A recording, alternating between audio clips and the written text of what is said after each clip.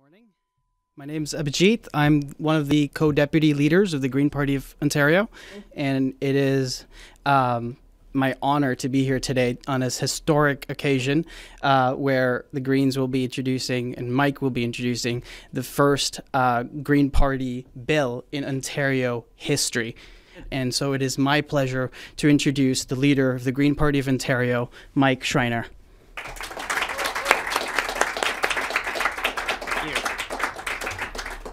Thank you, Megawitch. Merci. Bonjour, everyone. Thank you for being here today on this historic occasion. I just want to begin by acknowledging that we're meeting on the traditional lands of the Huron-Wendat, the Seneca, and most recently the Mississaugas of the Credit First Nation. I'm grateful to have the opportunity to meet on this land, and I just want to acknowledge my commitment to be a steward of this land for the next 7 generations. And I want to sincerely thank the Mississaugas of the Credit First Nation for taking the time to consult on this private member's bill, to offer feedback, which we've incorporated into the draft of the bill.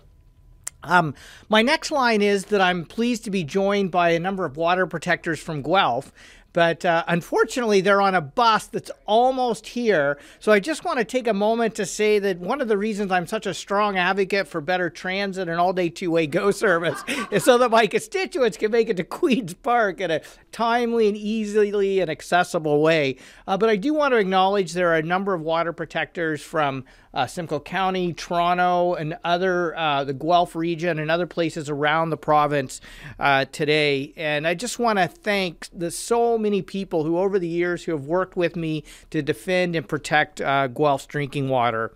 We'll have 2 speakers today, so Linda Sword from Concerned Residents Coalition and hopefully Arlene Slocum from Wellington Water Watchers, who is on the bus, will make it before we are finished today. I believe the government has a sacred responsibility to manage water for the public good and for future generations. For too long, we've put the priorities of private industry ahead of public drinking water.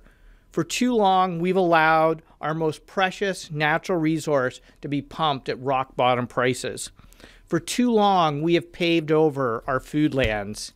Before having her office closed, the Environmental Commissioner of Ontario reported the staggering loss of Ontario's wetlands, 72% in southern Ontario alone.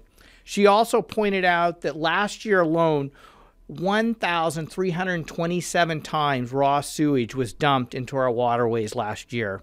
And climate change is only going to make access to clean water a more pressing issue.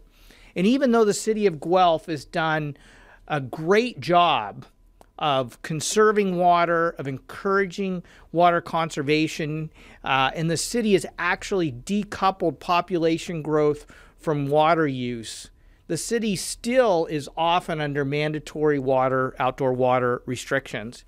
And so I believe it is time to turn this around and start defending the people and places we love in Ontario. I want to look my children in the eyes and say that we've done all that we can to protect your drinking water, to protect the water that you swim, fish, and paddle in, and to make sure that we secure your food sources for future generations. Because I want you to have land and water to enjoy, to drink, and to grow food.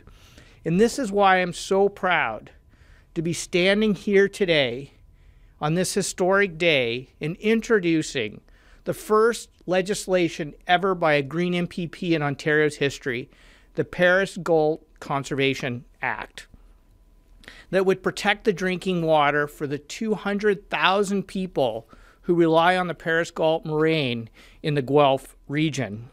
Guelph is one of the largest cities in Canada that relies solely on groundwater for its drinking water.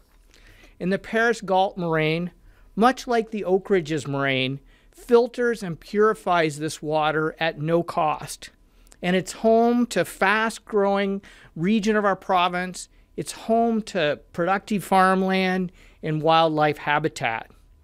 If passed, this legislation would ensure that only land use consistent with preserving the integrity of the Paris Galt Moraine is protected and is permitted.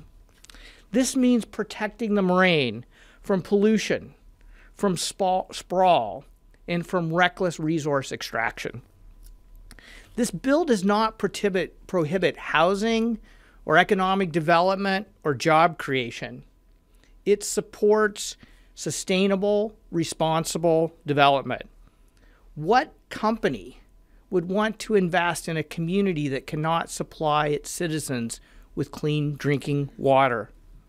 So I would argue this bill in protecting water is essential to the health and prosperity of our economy.